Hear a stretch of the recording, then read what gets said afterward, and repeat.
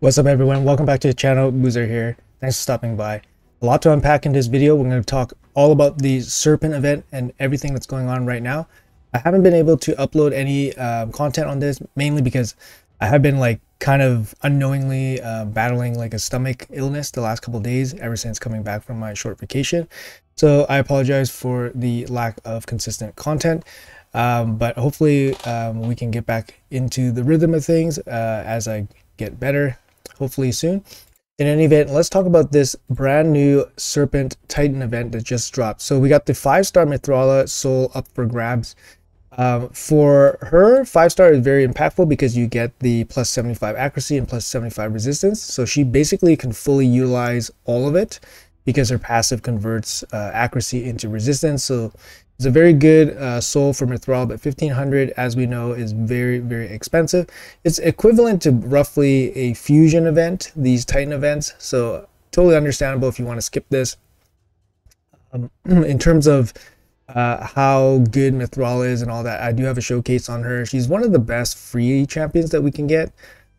She might be the best in terms of overall usefulness. She's basically good in all areas: arena, PvP, Hydra, like everything, to various degrees. She's not going to be super endgame, although she might be. She's one of the champions that can consistently get super high resistance so that she can be protected from CC effects, lockout, and all that stuff. So she's one of the better candidates to build up to be in that role. But for most late game application, we don't see her right now. A couple small things that are a little bit different in this Titan event compared to old ones. We do have more pieces of gear here as opposed to previously. I think this is kind of welcome change because these thresholds were relatively pretty low hanging fruit anyways. They weren't really exciting pieces of rewards. I would suggest, if you are a casual player, I would suggest definitely getting the 1-star from Mithrala at least, because she gains 7500 HP from it. It's very impactful. You don't need to go for the 2-star, so there's no real reason to overextend to get the 2-star because it's kind of just plus attack. The 3-star is also very good because you do pick up some of these nice legendary pieces, as well as the soulstone. And the 3-star gives you plus defense, which is really, really strong for Mithrala as well. So I'd say for most players that don't have a high soul in Mithrala, getting the 1 or 3-star is very, very reasonable and very good for Mithrala. The big decision comes if you want to go for 4. It's the 4 on Mithrala isn't that impactful because it's just crit damage. But the goodies along the way are actually very nice. The Eternal Soul, the Void Shard here, the Legendary Tome here. I just brought up some of my old notes here. So the top path is actually the Zinigir path. This was back in January. And then the bottom path is the Rathalos path. So pretty close together, I believe, January and February. So we see the Void Shard here at 840 and the Void Shard here at 840 is basically in line with the Void Shard here as well, 840. Previously, the Legendary Book was actually at the 600 mark, and then so it's gotten pushed back a little bit further. These pieces would have been essences or powder, for example, or shogun material, or energy. So in terms of not having that and getting 6-star protection gear, I'm okay with it. And I'm sure newer players would definitely benefit from this super high level gear as well. So as I was saying, you don't need to get the 4-star Mithrala if you don't intend on going all the way with the 5-star. Like I said, the 5-star is very, very impactful. Good goodies along the way, but if you decide to skip the 4-star, skip this 4th tier of rewards, there's no problem with stopping at 3 because 3 is already very good and impactful for Mithrala.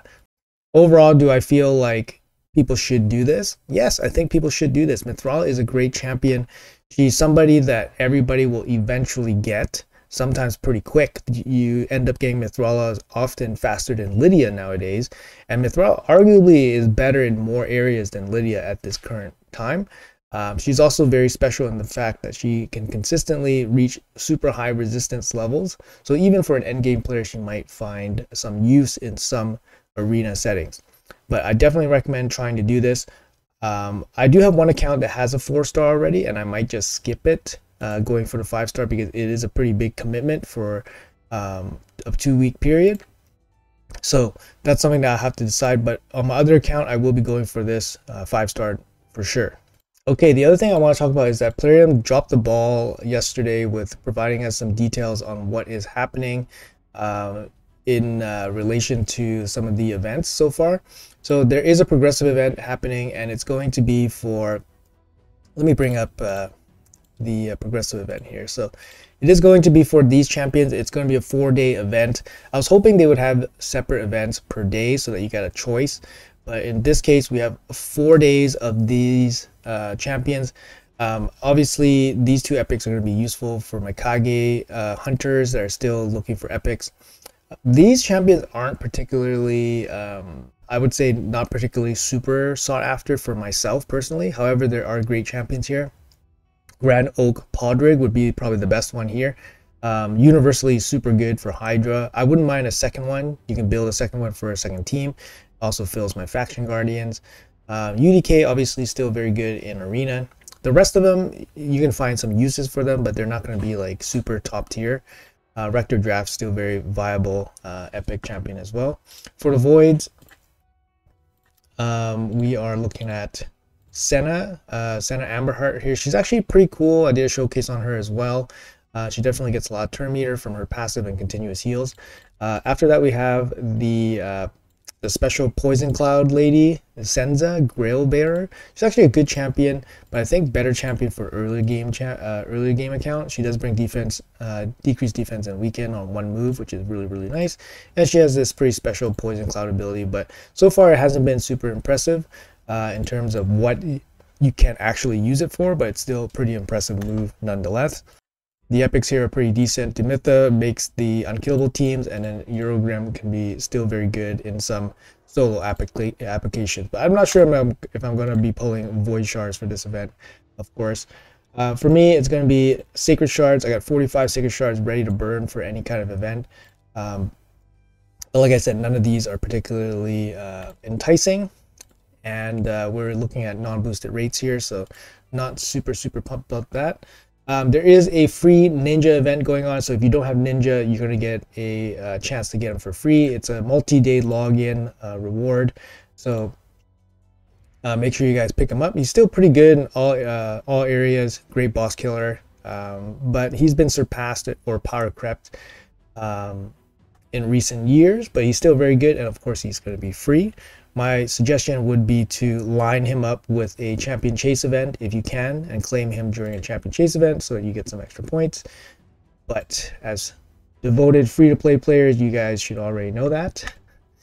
After that, we have a progressive reflex drop of fever drop event, so you get some boosted rates on reflex and regeneration. Great sets for these. Perfect timing for the Path of the Serpent.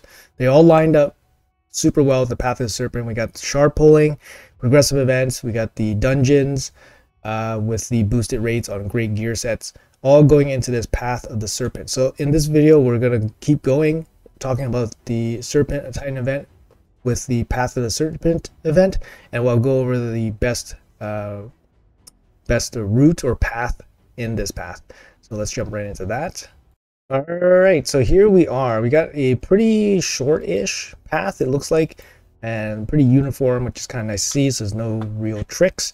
Got a big stone down here, got some juicy top-tier essences here, mythical books, obviously the mega whale item here. To me, yeah, this looks pretty straightforward, especially with the points here, kind of low-hanging fruits. 300 points allocated here. Keep in mind that if you're planning to go for the 5-star, you can only lose 250 points. So you definitely want to put some effort into this. It's a 4-day event, so 4 days worth of dungeon grinding. You can definitely put in some pretty good work towards this event. I would suggest that you plan out your dungeon farming for the next 4 days and then pull shards, as opposed to pulling shards on day 1, for example. Because your dungeon farming might actually alleviate some of your shard pulling needs. Keep in mind that shard pulling is probably the most effective way to finish this event. Okay, so let's talk about this. We have 300 points up there for grabs. Like I said, you can only lose 250 points if you plan to go for the 5-star. Previously, I believe these paths only had 200 points, but they vary between 200 and 300 points. We also have a Deck of Fate coming up next week. We can anticipate that the Deck of Fate either is 200 or 300 points as well. So if you're planning to skip this Path of the Serpent, you're probably going to be facing down the Deck of Fate next week. So if you guys have no idea what I'm talking about, there is a Deck of Fate coming here on Tuesday. We don't have any info on this, but I can assume that it's probably going to be champion training. You see champion training here. It's ending on Sunday, and then there's going to be likely another champion training starting here. So I would probably expect champion training for the Deck of Fate. And since the summon event ends here on Sunday with a 1-day break, it might be summoning again. So it might be summoning plus champion training for this Deck of Fate. So if you plan to skip the Path of the Serpent, if you plan to skip the Path of the Serpent, be prepared to do the Deck of Fate. And the way the Deck of Fate is set up usually is that you can't guarantee the points from it unless you can guarantee yourself flipping every single card. Because the last thing you want to do is gamble card flipping to get these points, because that's just not going to be a recipe for success.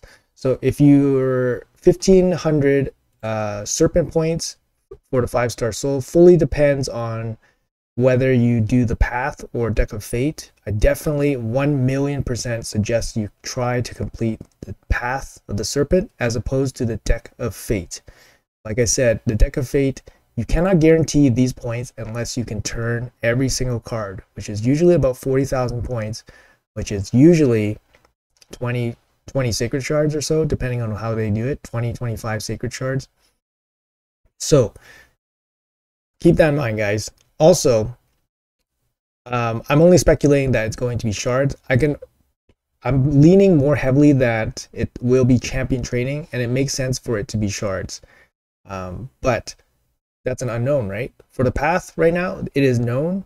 We have 4 days to do it. We have good dungeon events. I suggest doing the Path as opposed to the Deck of Fate, or actually relying on the Deck of Fate for your points, to put it in a different way. But anyways, let's go over the current path that is open and see what we need to do. So we have dungeon diving, and then we have shard summoning. Dungeon diving and shard summoning over 4 days seems okay. Current point breakdown here, 4,500 for the sacred shard. It doesn't seem like there's any real surprises here. Sacred shard is going to be super efficient here to finish. Let's do the path breakdown, see which is the most optimal path here. All right, so got my trusty snip tool here. So the lowest hanging fruit for the points would probably be something like this. We're gonna go use the green for the beginner paths. There's your 50. So if you plan on skipping 250 in this event, there's your 50. You're gonna need 7,500 points to do so. That's 1 sacred shard and some dungeon diving over 4 days. Very, very easy. You can pull mystery shards as well, or just do dungeon diving over 4 days. But there it is. There's your 50 points. You're still in the running for the 5-star soul. Congratulations. If you want to do a little bit more, so this one is going to be 7.5k points, and that's the lowest amount of points you need for the first Titan points. After that, you can add another 7.5k here for another 50 points. So 100 would be 15k. And then if you want to grab the last 200 points here, it's going to be pretty uniformly 13 additional k on each side. So you're getting, what is it, 200 or plus 13. So this one's going to be 28k, and then you're going to get 300 for 41k. So 41k, that's less than 10 sacred shards. To be honest, that's a relatively in line, I would say, amount of points for a basically glorified summoning event. So for most summoning events, let's say there was like a rare and an epic in a summoning event, you're looking at spending 8 to 10 sacred shards worth of value. In this one, you're getting 300 points for roughly 9 sacred shards, which is in line roughly. So I would definitely suggest, if you plan on doing this Mithrala event, to go as hard as you can in this event as opposed to saving, holding out for the Deck of Fate, because Deck of Fate, as we know, is unknown. Looking a little further in the schedule, it might be possible that the Deck of Fate is not shard related, just because they do still need a shard event coming next weekend on Friday, Saturday, and Sunday. So there likely is another shard event coming here. So Deck of Fate might just be training related, plus maybe soul stones, for example, which is a huge drag considering if you had to do this whole event with training. But that's something to consider as well. There might be a summoning event on Friday, Saturday, Sunday. Definitely they'll need to fill this up with some kind of event, so stay tuned for that in terms of where you need to put your shards for these points. Going back to the path breakdown here, if you're interested in the avatar, you need to switch my color here, and then we're going to pick up the 2 keys down here, and then you're going to unlock this and then pick up the Mithrala portrait there. It's actually not too expensive on top of the 300 key path. If you want to get any of these bigger goodies, obviously this is going to be, let me change it up here. Go with purple. So if you want to go for any of these bigger goodies, the big stone and this big essence here is actually looking pretty nice to me. I don't know why, but it's going to be 37 extra K each. That's kind of expensive. And the pool, like I said, is not super enticing for you to pull stuff. However, for myself personally, I'm pretty committed to completing this without too many shards, mainly because I do have this lined up with one of my Marius missions. So I'm on the 20 mythical artifact from any dungeon. This I will clear pretty easily just from grinding dungeons like Ice Golem and Fire Knight. So no issues there. So I'll definitely be putting some energy into grinding dungeons to complete some path points. So that's going to be my strategy there. Like I said, guys, if you guys are not going for the 1500 max 5-star soul from Mithrala, go for the 250s and call it a day. It is a 4-day event, so you might be able to sneak down to maybe one of the 100s, but I wouldn't sweat it too much. This looks like a relatively easy event in terms of point accumulation. 300 points here is pretty solid, and dungeon diving in good dungeon events are pretty good. The summon event, you know, obviously not super great, but if you so choose to pull some shards, it's not the end of the world. But yeah, I definitely am in favor of this event to pick up some of the early easy points. So definitely reassess your account to do that. Alright guys, so that's going to be it for the video. Hopefully you guys enjoyed my insight on this event, the Titan event, the Path event breakdown. Like I said, Mithrala is a very, very good champion. Everybody gets her eventually, and she is used in many, many areas, basically all areas of the game to various levels of success, but she's a great champion, one of the best free champions for sure. Giving up 5-star soul for her is insane. In a lot of cases, it's probably better than getting like a mid-tier or low-end legendary fusion. So I would consider, I would definitely consider going for a 5-star soul, but it's not the end of the world if you don't get the 5-star soul. Picking up the, like I said, the 1-star for 7500 HP or the 3-star for plus 400 defense is very good. Some of these extra rewards along the way are fine. The gear and the soul stone, for example. If you want to go for tier 4, you can definitely skip the Mithrala 4-star soul, but some of these goodies are pretty nice here. They definitely position the legendary skill tome very strategically, very close to the 4-star, because if you get the legendary tome at 960, you might as well get the 4-star, and then that's going to lead you into the 5th milestone for the 5-star. But don't feel too bad if you're going to get stopped here at the 3-star. It's going to be good enough for your Mithrala. But anyways, guys, that's going to be it for the video. Let me know in the comments below what you guys are planning to do. Like I said, I'm going to be going for the 5-star for my Mithrala. My Mithrala currently only has a 2-star, so I'm definitely going for the 5-star. But yeah, thanks for watching, guys. Appreciate your time as always. Have a great day, and I'll see you guys in the next video.